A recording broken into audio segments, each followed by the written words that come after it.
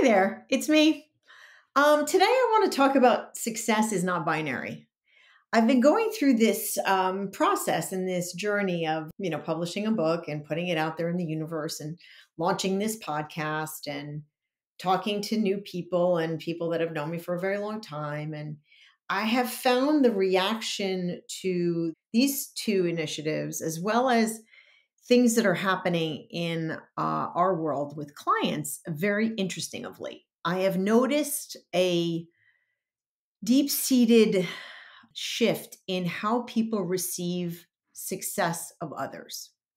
And I thought it would be a good topic of conversation to talk about how and why we find ourselves in the position of not being happy for others that are doing things that make them happy, or that they're achieving, or that they're succeeding, and or they're accomplishing their goals, and how we as humans respond to other people in that way. And what I have found is that there's a deep-seated human condition, and I was talking to my girlfriend Karen about this last night, about how the human condition is to not necessarily be happy for somebody that is happy. And that, I think, is a really, for me, it's problematic and sad. But the idea that because somebody succeeds, you don't fail. You have to sort of wrap your brain around the fact that one person's success is not another person's failure.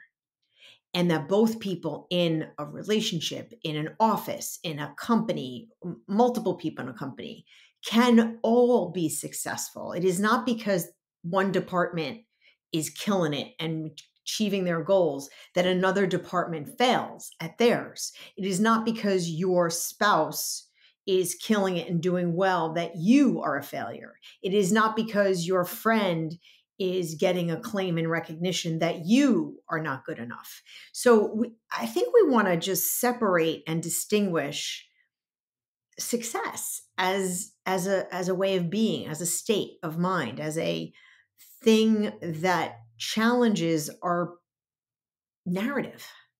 So why is it that this triggers an innate discomfort, an innate jealousy, envy? What's the word here? What is it about somebody else succeeding that makes somebody question their success? I don't know. So I've been struggling with this question this week and last week and the week before, and wondering why that is. And then I noticed the behavior in certain client meetings where there would be some corporate infighting on the call between departments and between positions and so on, because it seemed that inherently somebody felt threatened by somebody else's success.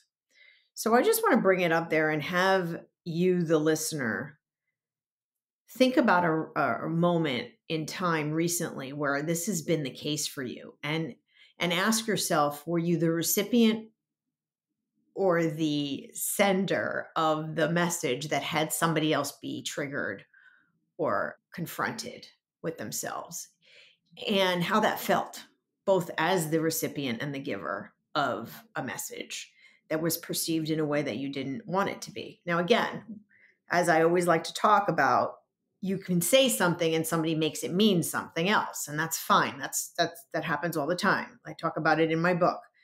When somebody in a meeting makes a face while you're presenting, that doesn't mean they hate your presentation. It could mean that they have gas from spicy food that they ate for lunch.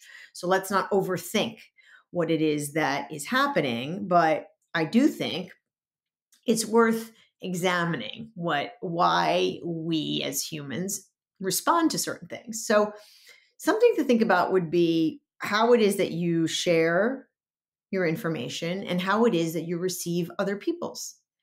And ask yourself why it is that it would be received in a certain way by you. What is it happening inside of you that has you have that reaction, whether it's good or bad, or positive or negative, or collaborative or non-collaborative? You just want to pause and just observe and notice, as they say in yoga, what's going on with you that has that reaction happen. So really, that's it. It's a quick, kind consider the possibilities today. It's this idea that success is not binary, that, we don't necessarily have to follow the narrative that somebody else's success means that it's our failure. So just notice it for yourself the next time a situation like this happens, and notice for yourself what your reaction to these situations are and whether or not you want some agency and control over that reaction that is happening for you and with you. And with that, I leave you. Have a lovely, wonderful rest of your week. And thank you for tuning in to Consider the Possibilities. It's been a pleasure chatting with you. Thank you.